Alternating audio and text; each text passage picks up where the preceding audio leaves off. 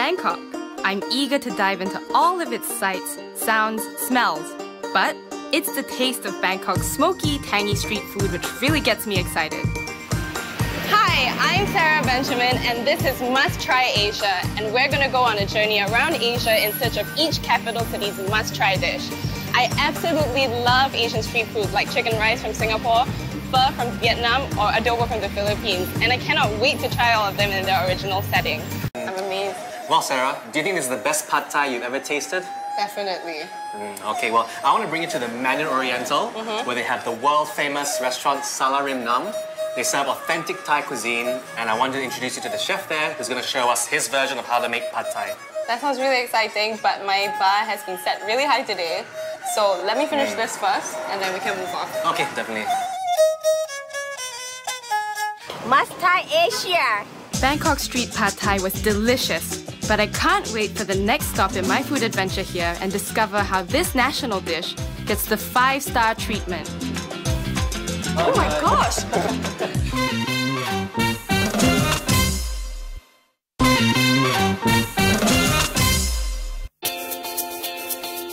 If you fancy high-end Thai culture to go with your authentic pad thai, then Sala Rim Naam at the Mandarin Oriental is the right place. The pad thai here is loved for its premium fresh ingredients and authentic style. Every bite is a little surprise. でもう一回スパイスをかけると、もっと美味しい。Just the right mixture between sweet, spicy, exotic.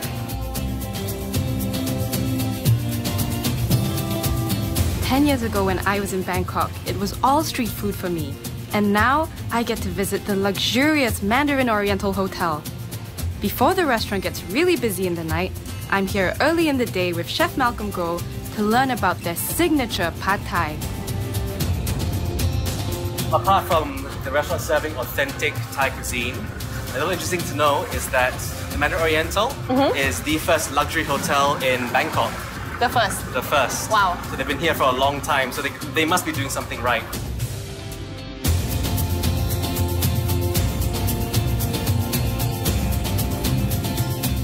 You know, Malcolm, this really is a beautiful place. But, as they say, the proof of the pudding is in the eating. Well, Sarah, I'm sure you won't be disappointed. We have Chef Narain, who's going to show us how Sala Rim Naam does their version of the pad thai. Okay, the first thing we have to do is to prepare the paste. Okay. So you just slice shallots. The finer the better. So all this into the blender. For the sun-dried chili, you have to snip it, okay, and soak in water. And then you put it into the blender. Yeah. Okay, we try to exclude the liquid, and then we blend it. Okay. After blending, we cook the paste. Okay. This is after the blending and the cooking. Yes. Can I smell it? Yes.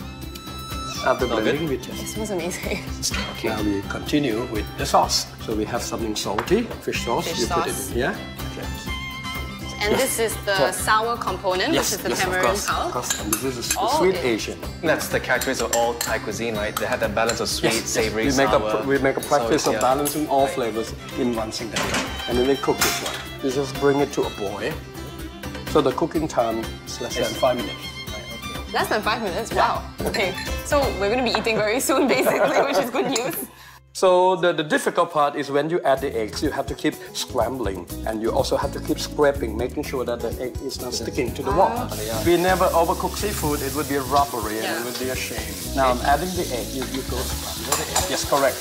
Correct. Keep With going. the prawns? Yes, keep going. So just keep going. And you also have to make sure that it's not sticking. Okay, that's a bit hard. Yeah, that part is difficult. That is hard. Now I'm adding the noodle. Okay. And the sauce. So the sauce goes in straight away after the noodles? Yes, and the paste. This part you also have to make sure that each of the single noodle is well coated. Well coated. Yeah. Okay. Don't leave any part white, okay? And the tofu. And this is my first time cooking pad thai. Correct. Beautiful. Correct, you can smell success. That's it. It smells so good. That's it. That's it.